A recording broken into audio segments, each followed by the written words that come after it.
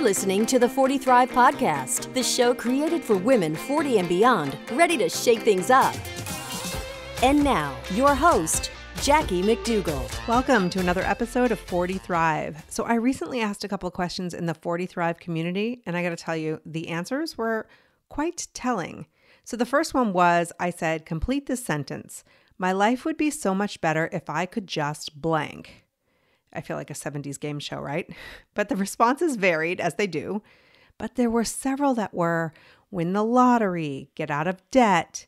You get the point. There was a theme.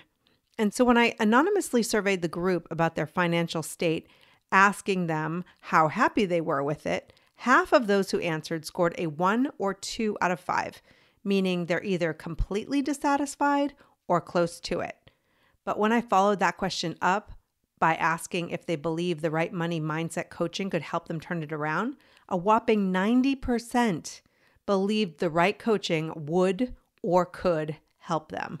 That's why I created today's episode with Denise Duffield-Thomas, money mindset mentor and best-selling author of Lucky Bitch, Get Rich Lucky Bitch, and Chillpreneur. Denise helps women everywhere release their fear of money, set premium prices for their services, and take back control over their finances. In this episode, we talk about money blocks and how you can clear them, why and how you might actually be sabotaging your own success, and how to start building abundance one small goal at a time. Before we jump into the convo, I have to know, have you tried Audible? I just listened to 2 out of 3 of Denise's books using Audible. Like you, my life can be unpredictable and doesn't leave me with a lot of time to sit and read. I listen to books on Audible all the time. When I'm picking up the kids, on my smart speaker in my office, or in the kitchen while I cook dinner, walking the dogs. You get it. Basically anywhere I go. And you can get one of Denise's books on Audible for free. That's right, a free audiobook download and trial at audibletrial.com/40thrive. I don't have time to read is no longer an excuse. Get your free audiobook download at audibletrial.com/40thrive. Okay, let's dive into my conversation with Denise Duffield-Thomas. Denise, welcome to 40 Thrive. I'm excited you're here. Oh my God. I'm so excited. I'm like glowing and sweating. But you're out at your farmhouse, like busting a move. Yes. So I bought a farm about a year and a bit ago, and I didn't mean to. I mean, we can totally talk about that, but I meant to buy. How do you accidentally fall into a farm? Well, it's like a movie where some idiots from the city think it'd be a really fun idea. They go away on a country weekend and end up buying something. And I actually meant to buy a holiday cottage in like 10 years. This was not something I thought would be a short-term thing. And I was pregnant. And when you nest when you're pregnant. Yes. And they tell you not to make any big decisions because of it. I forgot that bit. I've actually bought a property every time I've been pregnant. Really? Yes. And so I was pregnant and I was saying to Mark, wouldn't it be lovely if in the future we had a holiday cottage that we could go and, I had these romantic dreams of like, oh, we would go and it'd be a messy place for the kids. And so I said, well, why don't we just start looking just to dream build into the future? Mm-hmm. So we can start thinking about what we like and what we don't like. And so, just to plant that seed. And of course, I found something that I fell in love with almost immediately. And it was a beautiful cottage. It's a lovely cottage, needs some work, but it's attached to a rose farm. And it's a very small farm, like a little hobby farm, but it has outbuildings and other cottages and a cafe and just all of these things. And I just fell in love with it. And so now on top of my normal business, which I'm a writer and I'm a business coach and a money coach, now I have this whole different thing that kind of grew, and I just follow that. And yeah, it's been extraordinary. It's actually really changed. Oh God, maybe it's again turning 40. I was looking at, what do I want besides my work? And I love my work, but I don't think your work can be your hobby. Right. You And I need to needed have something you're passionate about outside of that. And also outside of your kids. I mean, as much as I'm sure your children are lovely. You have 3, right? Yeah, I do. Yeah. I have 3 as well. And, but there's something after turning 40 where you're like, you need to fill that part that is just for you, I think. It will be a moneymaker for us, having this venue, but it's more of the creative aspect that's been really game changing for me. Thrifting, making over antique furniture, just dreaming about possibilities. It's been amazing. Wow. So one of the things that I think, well, you'll have to tell me if you agree, is that you can sort of dive into these hobbies and this thing that's a creative outlet for you when you're able to pay the bills, basically. And when you have enough money to live your life and you're not worried about it. I love doing little surveys in my community of the women and some of the challenges that they have. It helps me create podcast episodes like this one. And when I ask them how satisfied they are with their financial abundance, almost 51% are on a 1 or 2 out of 5 with their financial abundance. So not good. Basically, like either completely unsatisfied or close to it. I asked them what the reason was. Of course, there are multiple reasons, but some of them admitted to mindset. And so when I asked them about, like, do you believe that with the right mindset coaching, you could turn things around? Almost 90% of them, I'm so proud of my community, almost 90% of them said with mindset coaching, they believe they could turn things around. And so I bring up your house because, you're paying your bills. You're not worried about how to pay the mortgage. You're not worried about how to feed your kids or get out of debt. And so it gives you this freedom to dive into these other things in your life. How did you get there? Because I've listened to 2 out of 3 of your books, and I know it wasn't always that way. So how did you get into this place of financial freedom? I think it starts with a desire for it. Mm-hmm. Because everything comes from that. Sometimes I meet people who say that they want it, but they don't have a desire for it. And so when you don't have the desire, you're unlikely to do things out of your comfort zone. We all know that if you're working in a job or you have your own business, you have to get out of your comfort zone to ask for money, to ask for your salary in the first place, to negotiate pay increases, to figure out what you're going to charge people. There's so much that goes into that it is around confidence and mindset. And so especially when you have your own business, there's not somebody telling you, well, here's what we're charging for our company's products and services. Here's what your salary is. Here's our process for negotiating your next salary increase. And so I feel like people get so mired in the fear. Yes. And the bad news is that the fear never really goes away. That is the bad news. The only reason that I can get out of my comfort zone and ask for the sale and keep my business going is because I do have a desire for that money to flow to. And for me, it's always been real estate, buying my first house, buying my dream house, buying my next dream house, buying a rose farm. And now it's like, oh, I want to put a new roof on the barn. I want to build a new barn. I want to, build a new farmhouse kitchen. That gives me a desire for that money to flow through. And so I don't get as scared anymore. Your desire just has to be like this much bigger than your fear, like teeny tiny amount. Right. And that's enough sometimes for you to go, I'm going to do it. Okay. Look, caveat here is that some people have desire shame. They have goal shame. Yes. And they go, but I have a big goal, Denise. So, well, great. I'm not going to be able to do that. I'm not going to be able to get over my fear. Your first goal could be, I just want to freaking pay my mortgage. I just want to pay my bills. I want to pay for ballet lessons for my kid. I want to say yes to things without stress. So that might be a very, very small goal that you have. And then, as you said, you get to a place where you're like, oh my God, I don't have to stress about that anymore. Well, maybe I can give myself permission to dream a bit bigger. So don't have goal setting. Yeah. How do you know the difference between this desire that can get you where you want to be and just kind of wanting it? People, are like, oh, well, I want that. I'd love a bigger house and I'd like to do that, but they're not driven. It's not a fire in their belly. Like, how do you know the difference?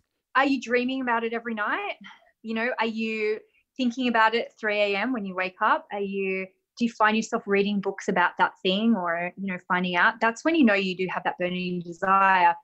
But it's also okay to have an idle curiosity sometimes. I wonder what it would be like to have this thing.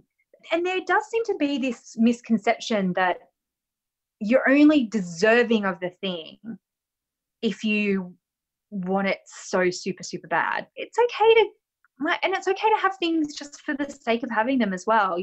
It's okay to want to buy a nice pair of shoes or have a nice car or have a nice house. I think the problem though is, what's the difference between desiring something and like feeling the lack of not having it? Right. Because that's what we focus on, is the lack. Definitely. And sometimes we focus on it so much, it's like a real desperate, yucky energy. And so it's such a fine line, right? How do you be content with what you've got and want more? It's such a delicate balance of gratitude and permission. Yes, I have all these great things and it's okay to want more. It's funny because reading your books, I started to have these memories of some money blocks that maybe, okay, I gotta confess to you. I bought my own house, my first house by myself. It was like one of the most proud purchases I've ever made. At 28 years old, bought a house, Burbank, California. I was like, I am rocking. Like, this is great. When I lived in that house by myself, I would go to Macy's or to wherever and go shopping. And I would leave my bags in my car until it got dark out, just so my neighbors wouldn't judge me for shopping. Wow. And do you think they even would? My neighbors didn't give a shit. Like, it's funny. So crazy. And I didn't even remember that until I was listening to your book. And I'm like, oh my gosh. Or the fact that when I was pregnant with my first child, I had a really big contract in front of me. They were offering me like more money than I had ever made. I was, 33 years old and I was psyched, and I didn't sign it because I felt like I wouldn't be able to be the mom I wanted to be at that particular job. I still have the contract. Like, I could point behind me to the file cabinet. Why am I carrying that? It's just amazing to me, like some of the stories that we tell ourselves that are so bogus. I think my family of origin, I received the messages that I couldn't be a good mom and be successful. I had to choose one. And so I sabotaged my career. Like, I just listened to you on your book talking about sabotage. There are just women everywhere who are sabotaging their success, don't you think? Well, I think everyone does, but everyone does it for different reasons. So what you just said was perfect. I have to choose between money and being a good mom, basically. I think a lot of women have that, but I think everyone's got their own flavor of it. So some people, they might have been sick in the past, especially if they had, a big job or a stressful business. And so they think, well, I could make more money, but I'm going to get sick. So it's like this or this. Some people, it's like this or love. That's a big one.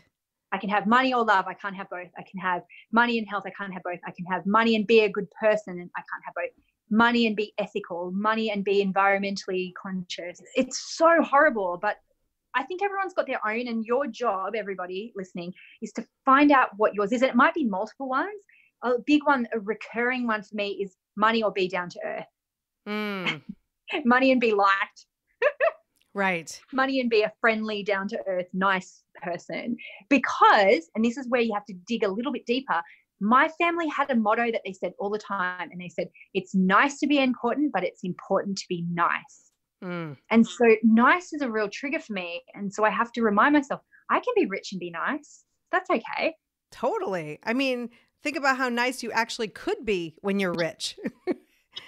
You can be generous. You can give money away. You can, enjoy yourself. And I think about that all the time. Even just look at our movies, right? Even kids' movies, animated movies. It's always like the rich people are the mean, stingy, abusive ones. And then the poor people are just so kind and lovely.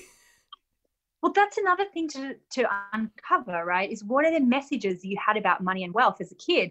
For many of us, we didn't know anyone like personally who was wealthy. There might have been someone in the town that people talked about, or whatever, but a lot of ours came from movies, and TV. And so what you just said is exactly right. We've got to unlearn a lot of those things about what wealth means, who's allowed to have wealth, what people do with it, who you're allowed to be and your character and have money. It's really fascinating. And I want people to come at this from a place of curiosity, from a place of fascination, not that you thinking that there's something fundamentally wrong with you, because there's not. It's just that most people, especially women, have not been taught that it's okay for us to have money. We've only been taught negative stuff about money. These women, especially the ones who took that survey, they are not doing well in their finances, and they know they could benefit from some sort of mindset shift. What is a money block and how can they get rid of them? Sure. So a money block is anything that is a story, a belief, a mindset, that money is bad, that what we were talking about before, that you have to give up something for money. It's anything that is holding you back from making the money that you want. But it's not even making the money, it's living the life that you want using money, because money is not the be all and end all. And so I think a lot of people, when they read my books, they don't realize that they had so many blocks. Because if you just ask an average person on the street, do you love money? They'd probably be like, yeah, I like money. Like, of course I want more money. Why wouldn't I want more money? And you go, well, there's a lot of reasons why you might not want more money. And the funny thing about money blocks is there are layers and layers and layers to it. I uncover new things all the time about my money mindset. It's usually related to an old story that people won't like me. That's my one. Or that, you have to lose something. So it really is an inner exploration. And what do you do about them? 80% of it is awareness. I think too, some of the tools and techniques I teach in the book are really useful for that last 20%, but it's really useful information to know why you might be sabotaging yourself. Even just to know that you are in the first place, of like, oh, it's not that I'm not deserving of money. It's not that I'm crap at my job. It's just that I think that if I have more money, everything else in my life is going to fall apart. And you're like, you can have compassion for yourself then. You go, oh, no wonder I'm so scared to ask for the sale, because my little lizard brain thinks that we're going to die by doing this. And then you can just be like, oh, we're not going to die. That's okay. 80% of it is cured by that, of just the awareness of like, oh my God, I've got that story. I think it ties in too with weight sometimes. We feel like if I'm too thin or I'm too rich, that people won't like me. And I've noticed both of those things using them myself to keep me relatable. Like, that's one of the things that people call me, is relatable. And I'm like, well, what would happen if I had a shit ton of money and I was a size 4? Guess what? I'd still be relatable. Yep. People are going to judge you no matter how much you weigh and how much money you have. So why would you try to please them instead of please yourself? Absolutely. Exactly. And I think the weight thing is such a big thing for women and money. It's another one of those procrastination things. Well, when I lose weight, then I'll do my photos for my website. Then I'll feel confident to ask for the sale. Then I will, be ready. And it's just another excuse like anything else. And actually, I think I did an article like, can you be fat and rich? Because I just wanted to name it. I wanted to name it, because when you look at your excuses, some people might have the excuse, I'm too old, I'm too fat, I'm too tired, I've got kids, it's not my time, I'm too lazy, I'm not smart enough, I don't have a degree, I'm not the right skin color, my accent is wrong. All these little crappy excuses that are just in our way, and they're not real. They're not real.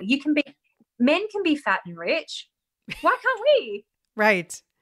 Like, look at all the stereotypical kind of rich men, and it's like 30-year-olds in hoodies, or it's like old fat men.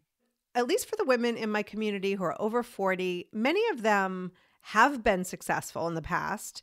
I know, I had goals to hit 6 figures before 30 and just kept like climbing the ladder. And then I remembered those messages. That was my story, that I couldn't be a good mom and be successful.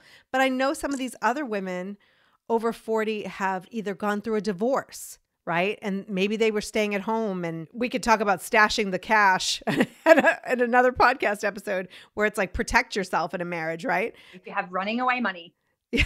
Right? I have a friend whose mother was like, she would tell anybody who would listen to stash the cash, to just be ready. But I think that we don't empower women to come up with ideas for making that money. You talk a lot about passive income, and you talk a lot about starting a business. And I think that when women over 40 think about some of that, they think, oh, that's for other people and not for me.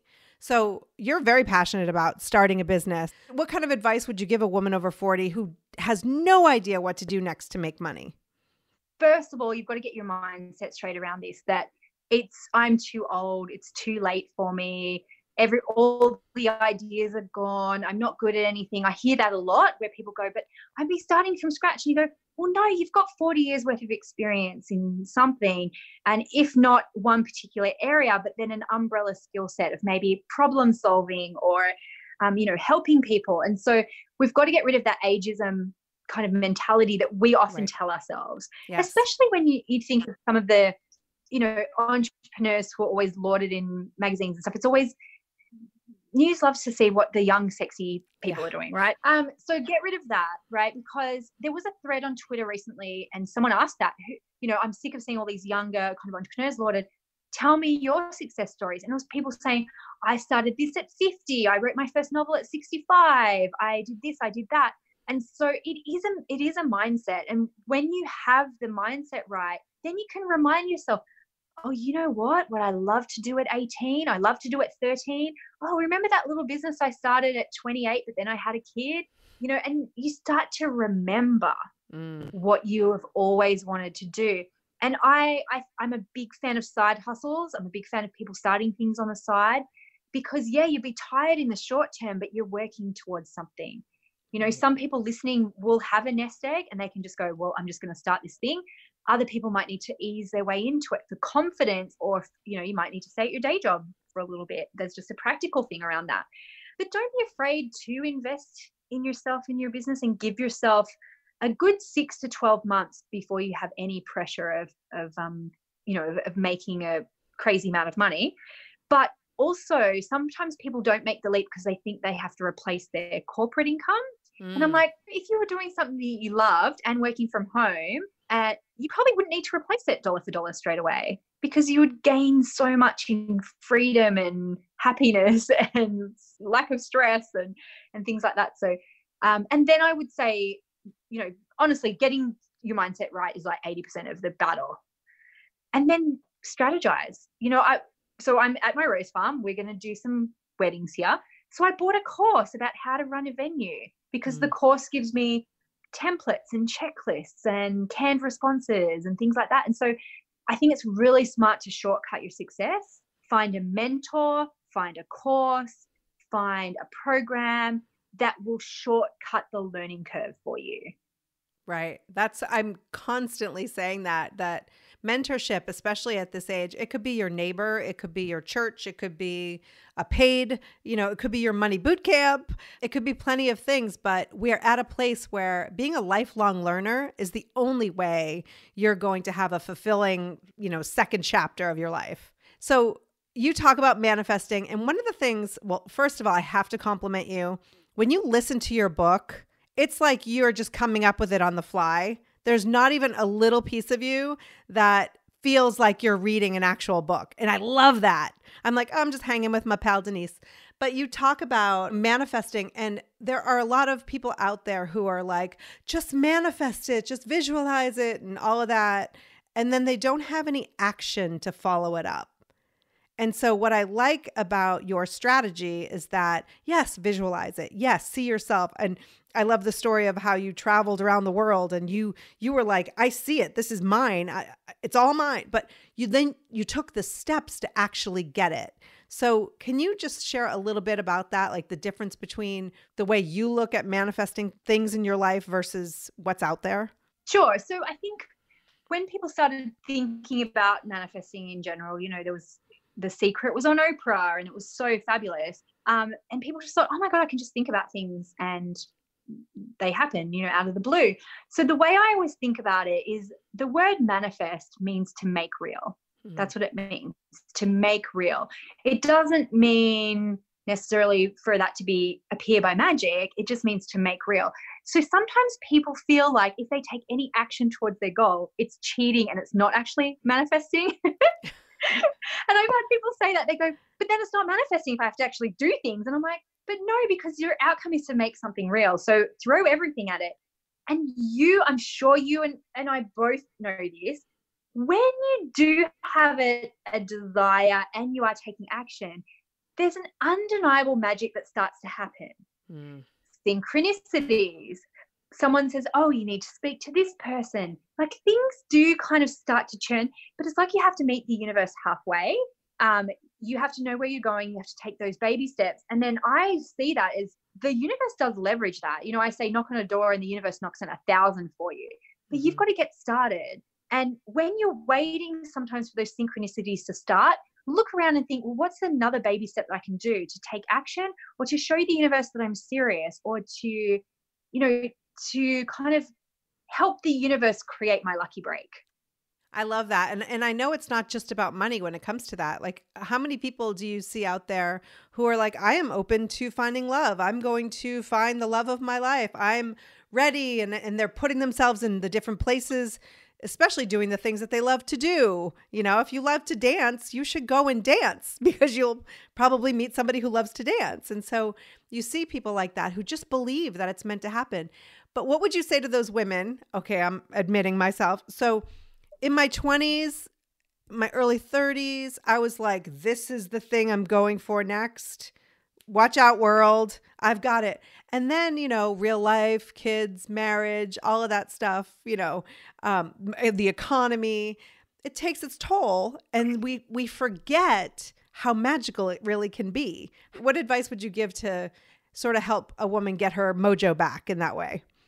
I totally get it. I totally understand, because I get that way as well. So Ziegler, he talks about how you have to work on your mindset every day, because it's like taking a shower, you know, and if you don't work on it every day and you don't take a shower every day, you start to stink a little bit, right? So some of us, if you think about that analogy of mindset being taking a shower, some of us are half-assing that mindset stuff. So we're not like washing behind our ears. We're like forgetting bits of our body. We're forgetting bits of our self-care. And everyone does it. I do it myself, where I start to find myself listening to the news more instead of listening to inspiring podcasts like this. I start to hang around with friends and take on their negativity instead of hanging out with my positive friends. And it's like this chip away at my mojo. So the way you get it back is you start pulling all those things in again, as little as possible. So making sure that you are subscribed to a podcast. As soon as you get in your car, you listen to that instead of the news. That you're watching what you're consuming, those little things. Maybe you don't hang out with a friend for a little bit who is negative. So you start to build up your armor again. Right. That's how you do it. Yeah. I would say though, because we are women and you know, a lot of life events do affect us. So sometimes I see people who have a baby and then they're putting so much pressure on themselves to get their mojo back straight away. Mm-hmm. Like, I've got a friend who's got a toddler and she just had triplets. Oh. And she's like, why aren't I updating my blog every week? And I was like, oh, babe, can you not be so hard on yourself? You know, some listeners are going through menopause. Like, there's times where we're not going to be at 100%, and that's okay. And it might even be in a month that we have to really honor our cycle in the month. And there's a lot of people who talk about this. Kate Northrup talks about it. Mm-hmm. Sammy Fleming talks about it. Ezzie Spencer talks about running your business with moon cycles. Lisa Lister has books about honoring your period cycles. And, you know, there'll be people who have written about it from a menopause perspective. We do have to honor the fact that we are cyclical creatures, right. And it's really hard on ourselves to think we have to be 100% all the time and beat ourselves up over that. It's okay to have seasons of life. Yeah, you're absolutely right. And I think hearing it from someone like you who, first of all, you know, I'm sure you have a team that are brilliant in getting your Facebook ads up there and your promotional, but in reality, you may have shot all those videos in one day. over 3 days. Yeah. And you're not constant. Yeah. But the way that we work, it's like, it looks like we're constantly available and working. And then people get this crazy idea that that's what they have to do, and they burn out and they're miserable. And so I love that you and all of these other women are giving that permission to take a minute to walk around your farm, to paint old furniture, to do whatever it is that helps you sort of disconnect and recharge? Well, I think buying the rose farm for me totally recharged my passion for my actual business because I was getting my cup filled. And I remember the first day I hired a massive big truck. I was super nervous to drive it. It was so out of my comfort zone. And as I was getting in the truck, I thought, it's been a while since I've been out of my comfort zone like this, because my business is very predictable, I guess, now, and I love it. But, it's been a while since I've been really scared about something. And so I got in this big truck and I spent the whole day picking up furniture from Facebook Marketplace that I'd been buying, like all antique stuff, and then finding something on the road. And I finished the end of the day and I'd been climbing in and out of the truck, and I thought, I don't need to go to the gym ever. Right. I just did stuff like this. And I remember that night I slept like a baby, and Mark just said, you look so happy. And I don't think we have to get all of that from our business. And we don't have to, I feel like I have to make a disclaimer. I love my business. I love my client. And it's not that. It's just that we can't put all our eggs in one happiness basket, whether it's our family, our husband, our relationship, our friendships. We need to get our happiness from a lot of different ways. And mine happens to be this, someone else's could be something different, but I really highly recommend everyone gets a hobby outside of their business too. And what I love about the farm here is it's very deliberately decorated like it's your grandma's house. And that's a design trend at the moment. And it's because all the things that are going on in the news, and all the things that are happening globally, and all the things we stress about, it's like almost people want to go back to a time where you'd go to your nan's house. Yes. You didn't have a phone. There was no TV. Well, my nan had 3 VHSs. She had Torval and Dean doing their award-winning ice skating thing. She had Phantom of the Opera and like one other thing.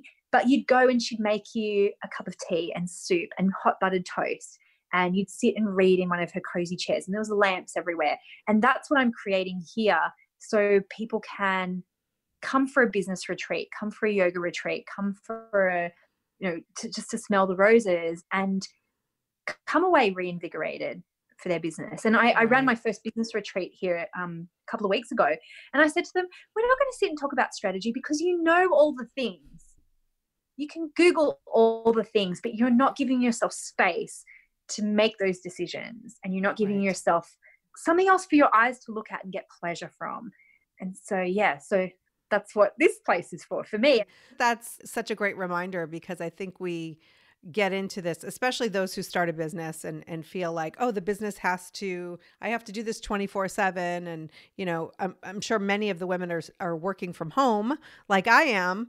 And sometimes you feel like you're never not working when you're in that space. So it's really important to get out. And nature is just powerful. And I think I didn't even have an appreciation for nature the way I do now until after 40, for sure. Because you're like, wow, it's just like the most basic things are miraculous.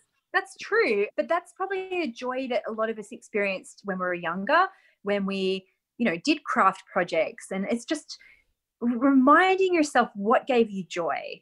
And that could be a clue to your business. It could be a clue to your next hobby, or it could just be a clue to how you need to fill up your cup. You're absolutely right. So I've listened to Lucky Bitch and Get Rich Lucky Bitch. And I'm just like, and I love that you joke that like the next one is Lazy Bitch, but I called it Chillpreneur instead. Yes, Chillpreneur is my next one. So one of the things I loved was in the first book, you read it. There were certain places where the editing didn't happen. You were like reading and then you made a mistake and then you just read it again. And as a podcaster and as I've worked in television, like you have no idea how freeing that was, because I'm thinking she has sold a shit ton of books and has built a business. And I love the way you constantly, in a good way, send people to your money boot camp in these books. And the bonuses are like lead generators and all of it. It's just all seamless. But one of the things I noticed with women over 40 is we want to be perfect. And so we're not going to launch that book. We're not going to send that resume or, even just like call that person until we have all of our ducks in a row and we're perfect. And your book is a huge example of you don't have to be perfect. Just do it anyway. Oh, absolutely. And I mean, those first 2 books, they've had like 4 covers.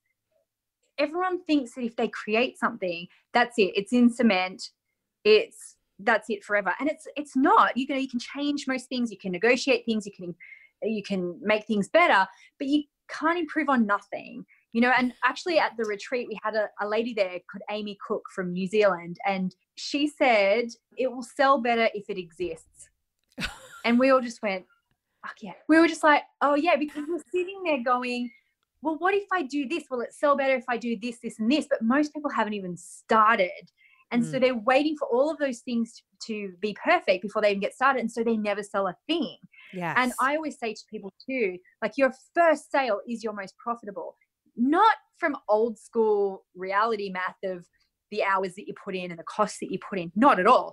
But that first sale is a seed of a promise that could make you millions of dollars if you wanted to, could create freedom for you and your family, could buy you a rose farm. So that first sale is the most profitable because somebody paid you to overcome your resistance, your fear, your perfectionism, your procrastination, the learning curve that you will never, ever forget. You do a sales page the first time, it's so painful. It doesn't matter if you change businesses. It's not any more painful than the first time to do that. You retain that skill for any business that you have. So that first sale is so precious because 99% of people probably never even get to it. Right. It's so true. I mean, that's the difference between somebody who has a bestseller and the person listening right now. The difference is that they did it. They actually finished the book, and the person listening may not have. And it's not that the people out there are smarter or more talented. They don't have more resources or more time.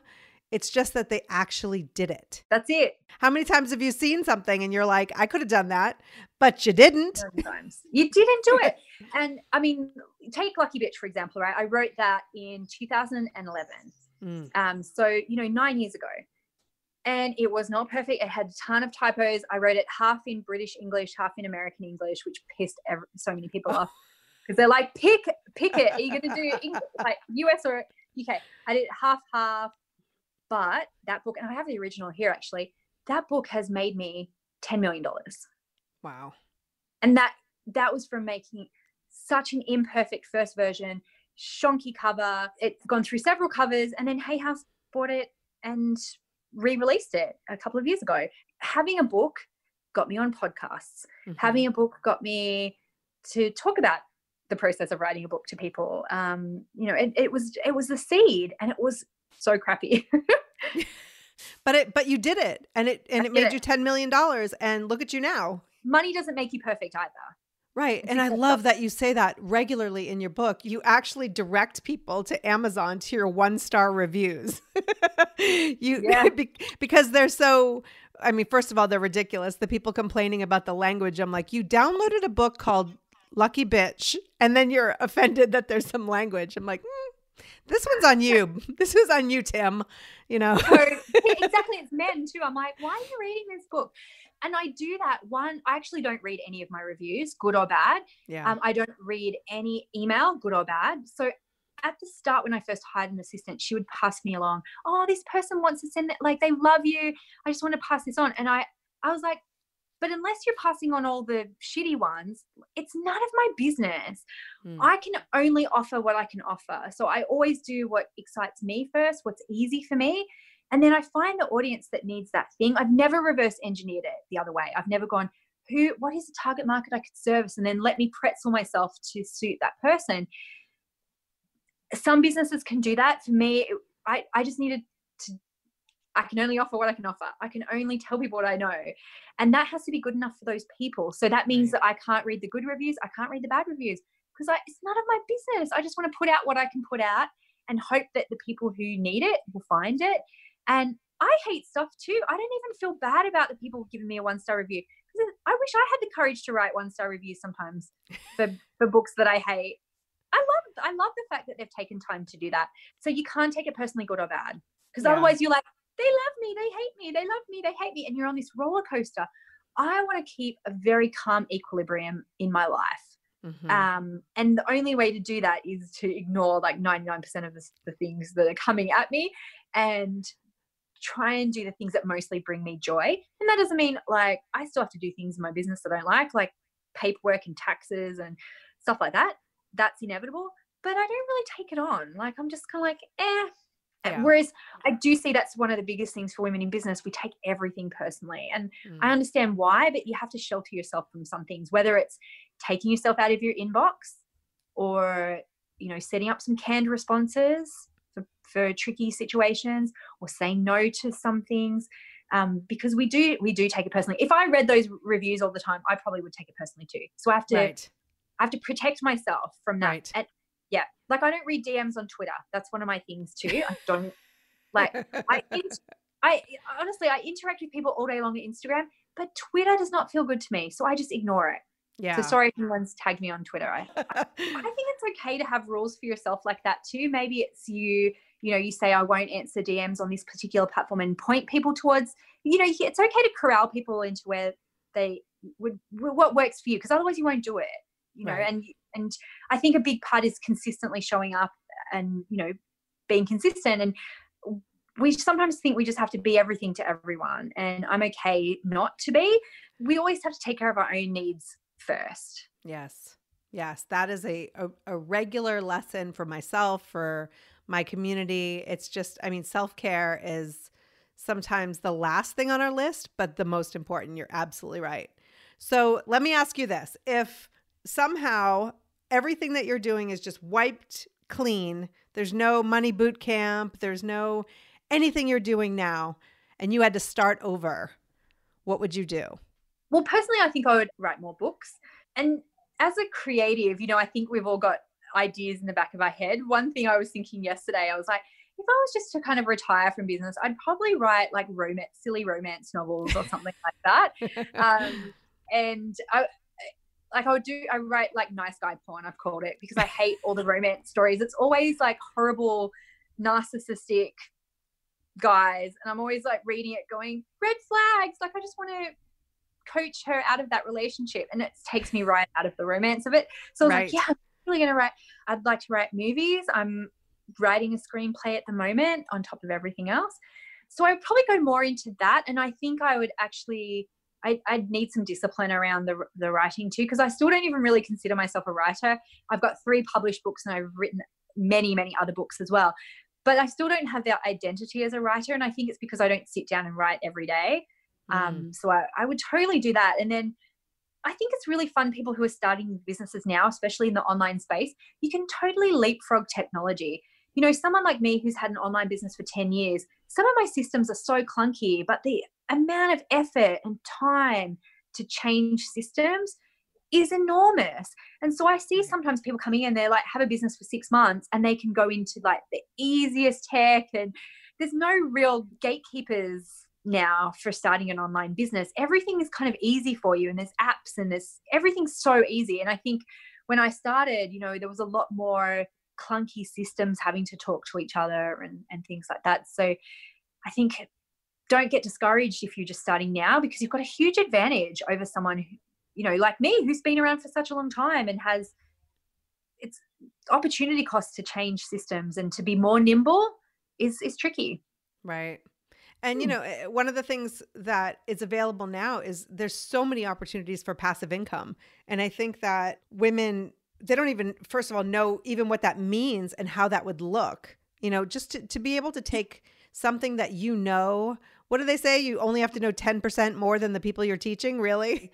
I don't care if you bake cakes and that's your passion, you could, do a video or a tutorial and images, whatever you want to do, and teach other people how to bake, even if it's one specific cake. Like, say you took Frozen, the movie Frozen, and you made a great Anna cake or whatever it is. You could literally teach a course how to make an Anna cake and make lots and lots of money off of it.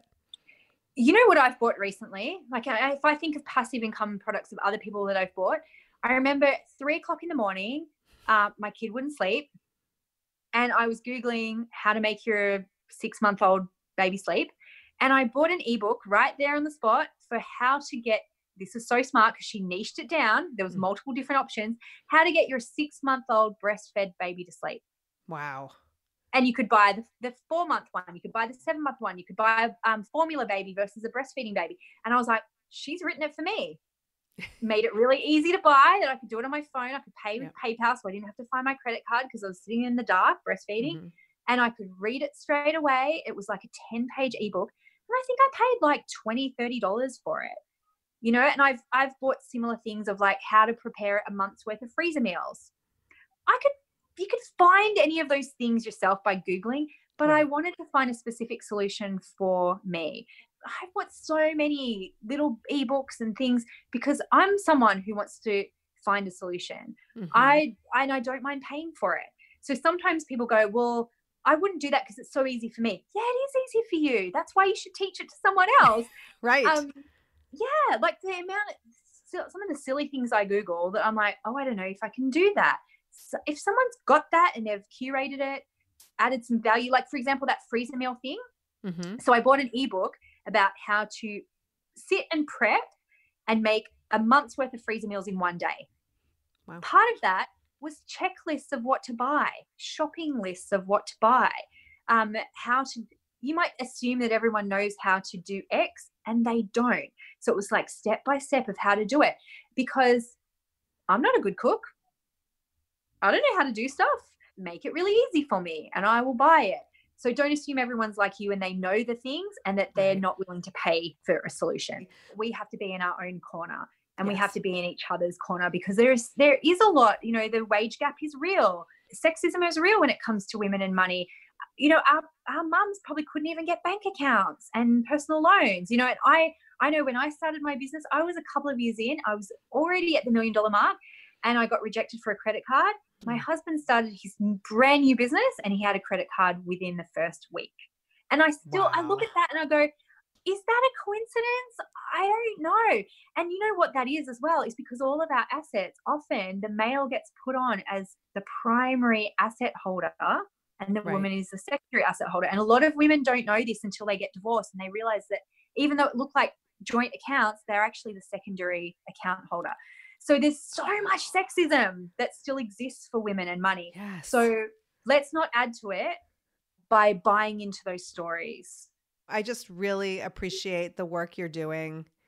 And the more, I'm all about empowering women, and the more women you set free out in the world who believe that they're worth it and that their value is high and that they should go for whatever it is they desire, the better our whole world will be.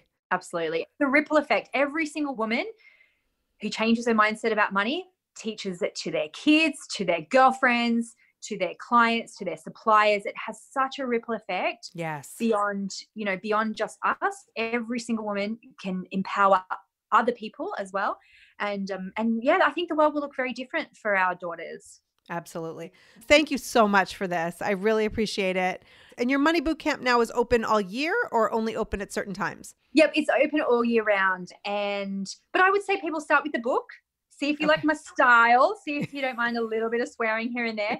And then we do monthly calls for boot camps. We do them at the end of the month. So I always say to people, like, the earlier you join, the more calls you get during the year. And it's a beautiful community where people can talk honestly and openly about money. We celebrate people making their first $1 million. We celebrate people making their first dollar, because we know it's the same amount of work. It's the same amount of mindset work.